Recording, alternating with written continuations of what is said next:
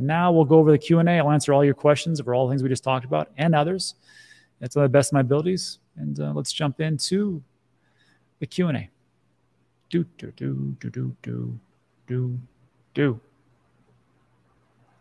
Slumcat. It's funny.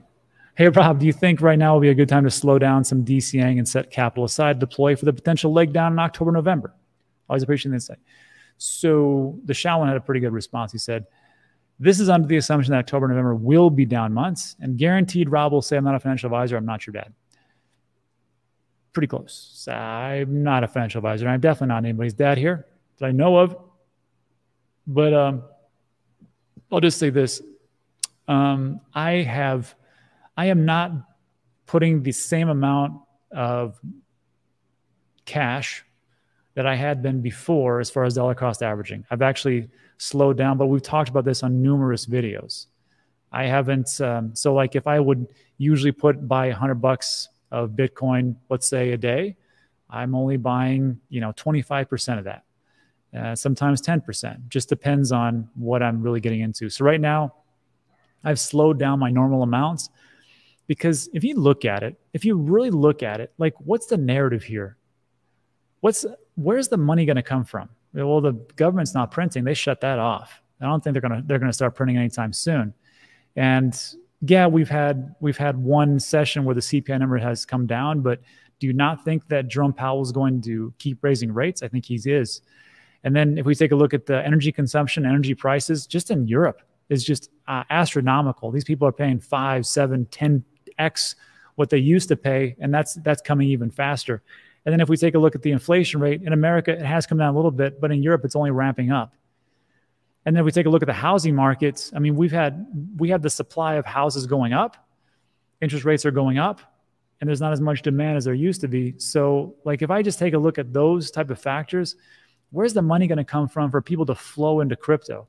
Just because they think it's a pretty cool idea? That's not how it works. There has to be a real working product that actually does something. And crypto has very, very little of that right now. So, and go ahead and spout off in the comment section, but name one huge super app that does everything, or that does that more than, I don't know, 1 million people, 10 million, 20 million people use. And don't talk to me about NFTs. Those are worthless. I never really understood NFTs. I didn't really get it. I know where they could go and I can see the future of it. But for right now, I just don't see it. So that's my most honest response. Sup, Rob? Bring us the dirty dirty. Yes, trying to, without alienating everybody. Mark says, when in power interview. I just sent off an email to those guys. We'll probably pick it up for 2 weeks or so. JH says, also, everyone, I'm back here banging the drum, selling Voyager fooled everyone, not just you. Suicide is not the option. No, it's not. And like, let's be honest. Like, we got screwed. We got screwed. There was a lot of people doing a lot of due diligence. And like I said, like you had pensions and from Canada looking at Celsius, and they were doing their due diligence. You had Simon Dixon from Bank to the Future and his whole team. They were doing their due diligence. These are smart people. This isn't just like one guy going, yep, looks good. They fooled us all. They fooled us all. And it was a good system until it wasn't. And that's just really what it comes down to. There is no really set it and forget it anymore, it seems like. You have to be on top of everything. And if not, then this is when you lose out. So I will say that, but if you look at it, if we just look at the cycles of things, it's not like I just look at this as another 2018, honestly. When everything went down, I didn't make all my money because I bought in 2017 at the height. It was like the worst part. I made all my money in 2018 when everything was down low, like what it is right here. I just kept dollar cost. Look, I think we got a solid 2 years to accumulate until things blast off. What can you do in 2 years? And especially if you think about this, where was Cardano in 2018? It was at 7 cents and it went to $3. Would you be okay with accumulating at Cardano at 7 cents for 2 years plus and then it blasts off to $3, I think you'd be all right. And that's just one example. I mean, Ethereum was $300, $400, $500, went up to almost $4,000. Bitcoin was at $3,000, went up to $67,000. So again, I just look at these, it's just the same stuff happening over and over again. And I don't know if people just don't see it like that, or I'm just the only one that sees it. That's how I see it. Not me. Cornucopias looked awesome. Wish I had a metaverse shirt, but again, yeah, it looks awesome. But it's gonna take a little bit of time. But those guys, I can get on board with what they're doing, that's for sure. Hey, Rob, heard any more about Puerto Rico tracking all their coins? Not yet, but I'm sure they'll tell me all about it. Puerto Rico wants to have you notify the government of every single crypto transaction you do. I was making sense. Thank you, Johnny. Very good point about utility. Australia is trying very hard to gain mass adoption amongst many other countries. I hope so. I hope so. Oh, wow. Mr. CM says, for the record, I'm not a Binance fanboy. I used them back in 2017. Once they started KYC, I haven't been back. Smash a little like. That's right. Crypto golfer. Rob made all his money because he still lives in his mom's basement.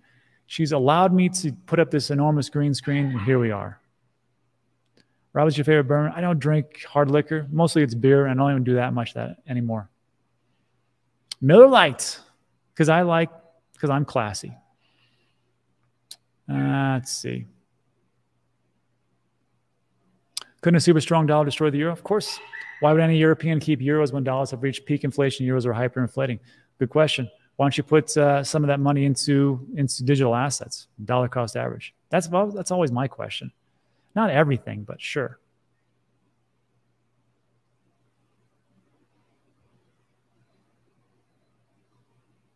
Oh wow, that's interesting.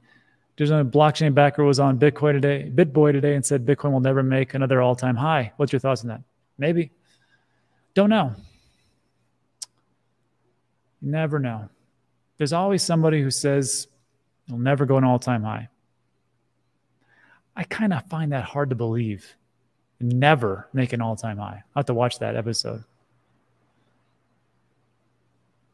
You ever consider starting a Discord? I like chatting with other damn. Not really. You know what I don't like about Discord is that there's so many spam bots and crap that's on there. I hate it. I should do something though. I should do something on my website. Yeah, the energy prices, gas fee fees. Yeah, the energy price in Europe will cause chaos this winter. Yes, Putin is probably to blame, but European politicians are the real culprits. They're also, you know who the real culprit is? Was the government agencies themselves to do away with nuclear power. That was a huge mistake. We do the same thing here in America, and we need to get back to that. There is no way solar and wind is going to provide everything that every country needs. Got to go back to nuclear. I've said that many a time. The only thing we have to figure out is the best way to store and dispose. Storage, I think we got it. Disposal, not yet. Why should we just blast things off into space? Yeah, Joby, I don't agree. I believe Bitcoin will easily break 100K and quickly drop back to 60 and so forth. The only thing that does concern me, I'm going to show you exactly what concerns me about what he says. And I was thinking about this.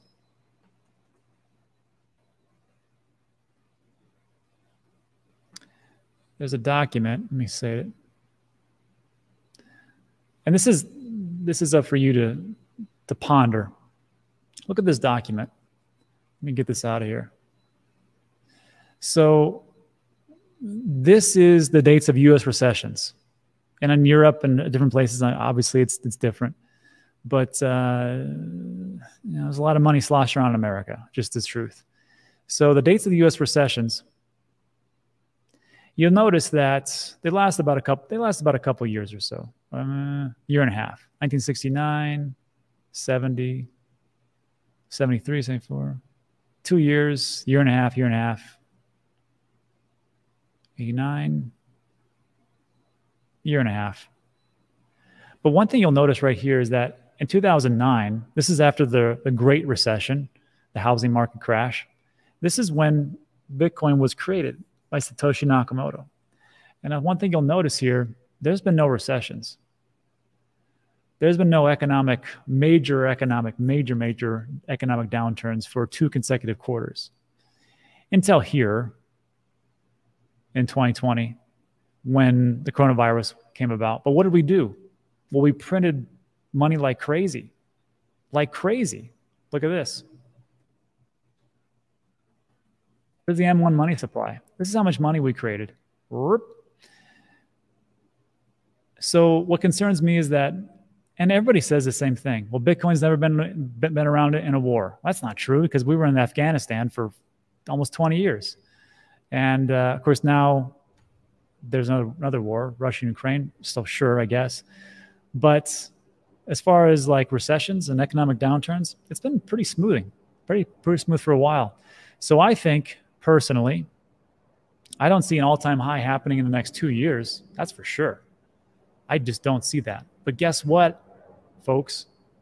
That's exactly how it works out like this. Just like we have recessions that last about 1.5 to 2 years, the same thing happens with our 4-year cycles. And I know there wasn't an economic downturn, but after this downturn, this is a big one, we had prosperity for a decade after 2 years. So if we can get to these next 2 years, 23, 24, because I think there's going to be, I mean, whatever you want to call a recession, I think it's coming. If it's not here already, depending on the definition. I'm okay with that, because 2012, 13, 14, 15, 16, halving, all-time high dip reset. Guess what happens in 2024? A halving. So if we're in recession here again, 2022, 2023, and we got to go through a crappy 2024 to get over here to the end of 2025, that's hits on all cylinders. Tell me if I'm not making sense right now.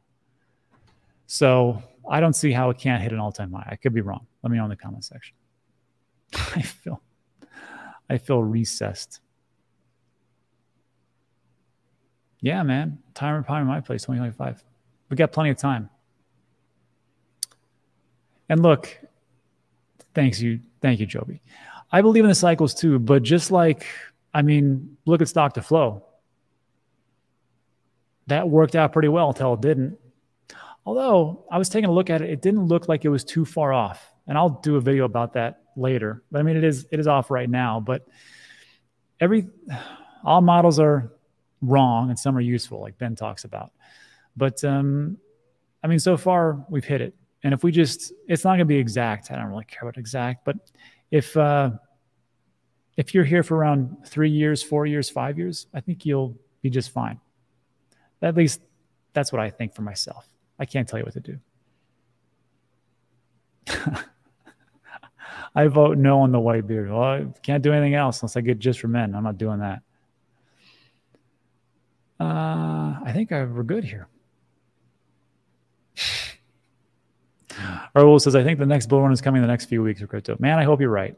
I do. I hope you're right.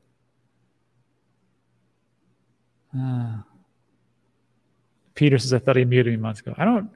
The only people I ban on this channel are obvious spam bots that are like, they do like 20 different posts in a row. Have you seen Tomato Coin or whatever it is? Luke Skywalker did a pretty good thing. Avocados and organic eggs. It makes sense. And Mad Cow says it right. Be patient in accumulation phase. And some people aren't accumulating at all right now. They're just like, I'm waiting for this big drop. And you can definitely do that. And there's a lot of good data that says that it definitely could be. And just the things we were just talking about. But for me personally, there's always this 5% that's like, are you sure? Are you sure? I'm like, well, I'm not sure. So that's why I do what's called micro DCAing. Again, so if I'm going to spend $100 a day on Bitcoin, I'll scale it back. Maybe 10, 15 bucks, 20 bucks. And that's it. Then I just wait around. Then I just accumulate a little cash. I'm trying to accumulate as much cash too, because I know that there's a housing market crash that's coming up, and there's pretty good opportunities there. And that's another thing. Like, if you're looking at it and moving forward, we're moving forward and we're taking a look at inflation and how things are getting out of control. Like, wouldn't you just want to just buy a ton of different assets, especially as they start to go down, and hard assets, right? And yeah, of course, you can get into gold and silver. I have some gold and silver in iTRUST, whatever. But I mean, why wouldn't you take a look at real estate as it starts to really, fall down? That's a really good tax incentive. And of course, you can play a lot with it these days. It's not just you can either buy it, flip it, and sell it, or you can buy it and do long-term rentals. Now you can buy it and do short-term rentals and do a mixture of both, and it works out pretty well. That's what we do. So like when I look at these things, I'm like, why don't people buy more assets to hold on to, as opposed to just hoarding money and go from there? I don't know. I'm hoarding money until assets become cheaper, which that's what it is. As soon as we can get out of this Cantillon effect. Okay. Okay, how about that, huh? Justin F. Is it a housing crash or a housing correction? Depends on who you ask. Best answer is Mods Bammy or mentioning Luna. Why? People remind me constantly about Voyager. I don't ban them, but it's because I was the one that was talking about it a lot. Was I not? Was I not? I was. And once I learned about that stupid loan, I know why they did it. We did a video on 3 Arrows Capital, kind of long, over 30 minutes or so. Just took a look at what happened in 3 Arrows Capital and how they became this unbeatable, fund, and what they were doing. Essentially what they were doing is it was a Ponzi, but they were saying, we're not going to give you collateral, but we're going to give you this really great yield. And we've never defaulted on the yield. Look at all these other people. Well, what they were doing was they were just bringing in new people and they were paying the yield from the old people. It's a classic Ponzi to me. And that's what happened with everybody. They're just like, oh, these guys have never defaulted. It looks pretty good. And we're going to get some pretty good yield. And that's why all these yields were so ridiculously crazy. So I get it. Doesn't excuse anything. And that's it. Yeah. Some people have made a lot of money. Done with Solana? Yeah, I'm still talking about Solana. Who knows? Might be great. I still own some Solana.